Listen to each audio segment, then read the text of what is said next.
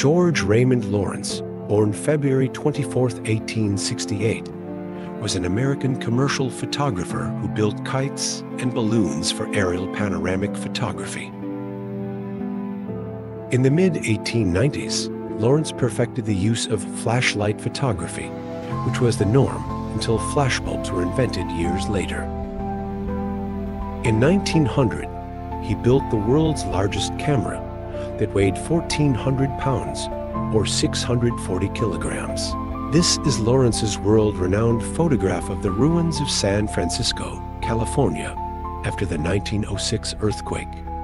We've enhanced and colorized this amazing photograph using the technology available to us, over 118 years later. Amazingly, there are a few structures in this photo that are still standing today.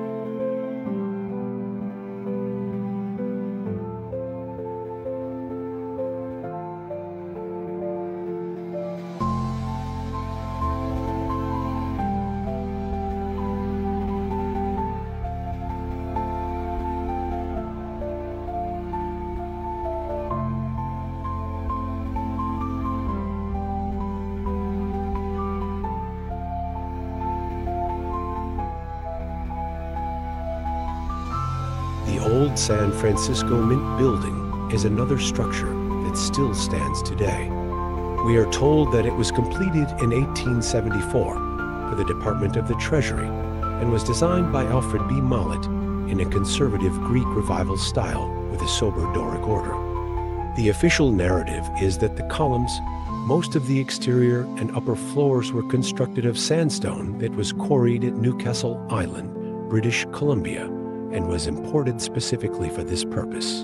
The building had a central pedimented portico flanked by projecting wings in an E shape. It was built around a completely enclosed central courtyard that contained a well. At the time of the 1906 earthquake, the Mint held $300 million. That's over $8 billion today, fully a third of the United States gold reserves. The San Francisco City Hall is another structure that survived the devastation. Pretty unbelievable stuff, in my opinion.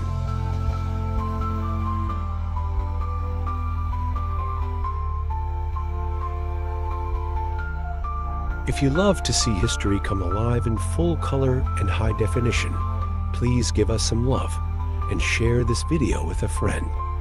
We could really use your support.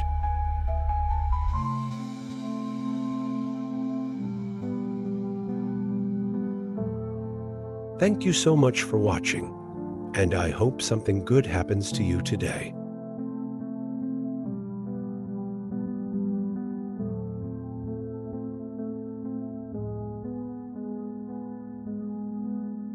Peace.